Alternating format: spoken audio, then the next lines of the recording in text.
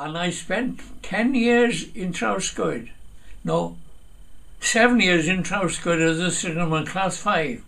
And then they turned around and said to me, but you're only 17, so we can't pay you in full. I had to do the same work as my mate, but I was only having half pay. In Trawscoed, it was a non-crossing station, and there was different regulations in Trawscoed as to any of the other station, because if you were offered a train from Llanillar, you couldn't accept it until you blocked back to Strata Florida, which you had to call him up and give him a 1 and he'd answer, and you'd say give him 3, part 3, which that he couldn't offer me a train then because I was going to accept the one from Llanillar. And once I accepted the train from Llanillar and it left Llanillar, then he would give a 2-1 to clear the 3-3 and ask for permission for the train to go on to Strata Florida. We had tokens, and at that time we had a staff. And the gradient in Trawscoed from Llanillar, Ballynuffryn, to the top of the bank was 1 in 41.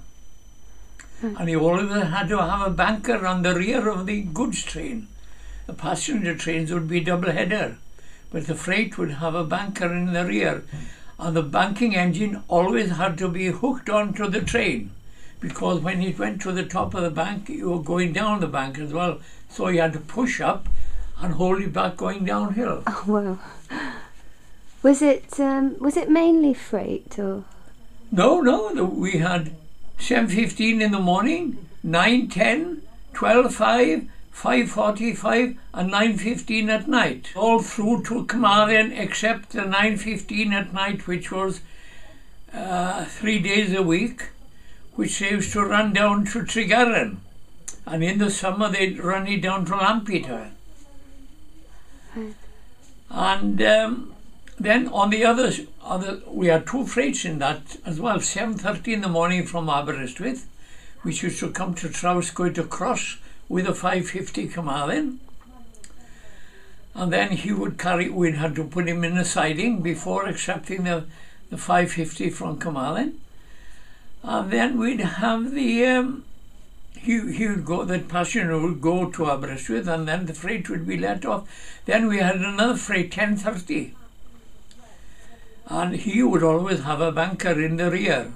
And the number of the banking engines was either 7417, 7406, 9016, 9017, 9021, 9025, 9026, 5560, 3630. I could name them all for you, and that was going back 60 years ago. Wow, you got a better memory than me. Yeah. And then we had to get rid of the 5560 class because she was too powerful. She was so powerful that she used to, when she was banking, she was pulling the rails back, and they were on top of the bank. There'd be a big gap like that, and the P-way department would have to go there on a Sunday to pull the rails back so that you only had about 1/4 of an inch or less gap.